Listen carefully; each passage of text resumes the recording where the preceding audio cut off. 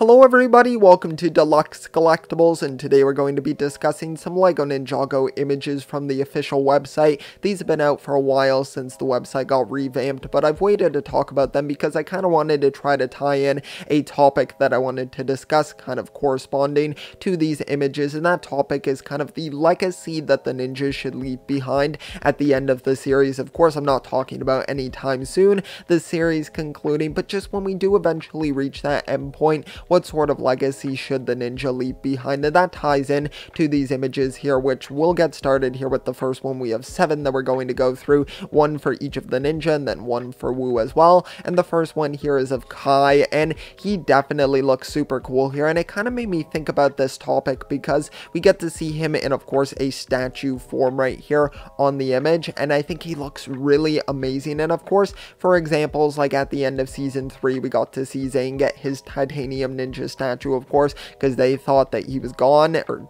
dead basically. And then of course at the end of Seabound we saw them hold a funeral for Nia as well, even though of course she's not fully gone, but she's kind of left the team, of course, for the moment at least. I've made several videos talking about how she could make her return to the series, but I definitely kind of wanted to face this topic because I know it's something that a lot of fans don't want to think about, of course, for one reason, the series ending, but also the series ending on a bit of a bleak note like this, which I'm absolutely not saying that I think this is what is going to happen or that I want this to happen. Of course, I would love for the ninja to get a very happy ending at the conclusion of the series, but facing facts, there could be some like more bleak endings for some of the ninjas specifically, so I wanted to kind of tie that in here. But Kai's statue looks fantastic. I love how they feature the elements on the actual statues for each of the ninja, but primarily on Kai here. I think it looks really great to start off. Then we move over here to Cole, which I think this one looks so great as well. I love how he's on top of just the pile of rocks right there. All of the rubble looks really great. He's made it to the top there, and I really love kind of the expressions as well on each of the ninja there. I love how Cole just has a big grin on him because of course he's always so cheery within the series, so that's really cool to see as well. Then we move into Jay right here, which I think his looks really great as well. Now honestly, when I first looked at this one, I know that like obviously I wasn't fully confused, but it looks like he's almost like the master of wind or something because he's kind of making a tornado around himself, but of course it's kind of just a way of showing his electrical abilities, of course. But I think this one definitely still looks really cool, so I do like the design of that. Then we have Zane as well, who looks fantastic. I love how he's above all of the ice there. It's kind of forming around him almost. And then we move forward here to Lloyd, which honestly, Lloyd's is one of the more disappointing ones.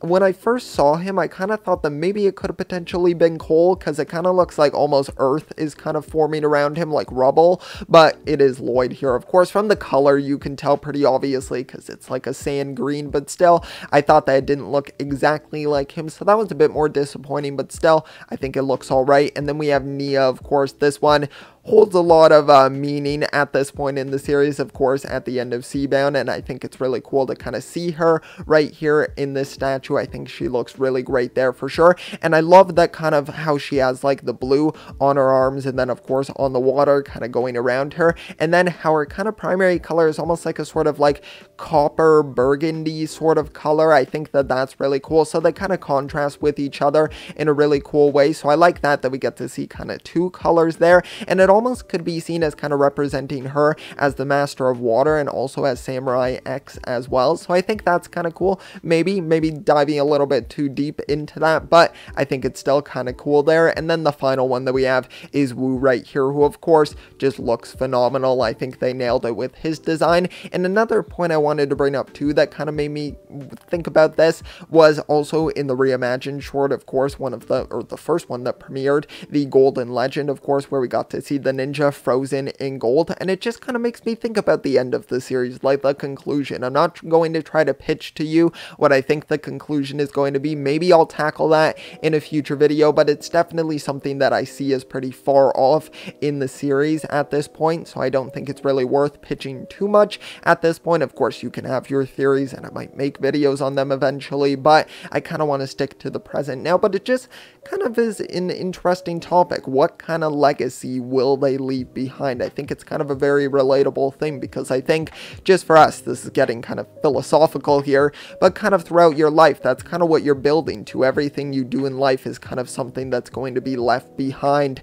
and kind of represent you. So it's kind of interesting to think about that with the ninja. I know it's like more of like a children's show, I suppose, but still, Ninjago deals with those more adult topics, I would say, and it tackles them very well and in a really mature way. So I'm just really curious how they're going to handle that in the series when we do eventually reach that point. But I think that's about everything I kind of have to talk about here. It's more of a video where I want to kind of spark this discussion here, and in the comments, feel free to talk with everyone else down there and kind of discuss what are your thoughts kind of on the end of the Ninjago series. Like, how far off do you think that's going to be? What sort of legacy do you think the ninja and Wu, of course, any of the characters really are going to leave behind? Just kind of let me know your theories and thoughts on that down below, because I find it to be a really interesting topic. But thanks so much for checking out this video. I really do appreciate it. If you did enjoy, be sure to leave a like. Also subscribe as well if you would like to check out some of my other content. That would be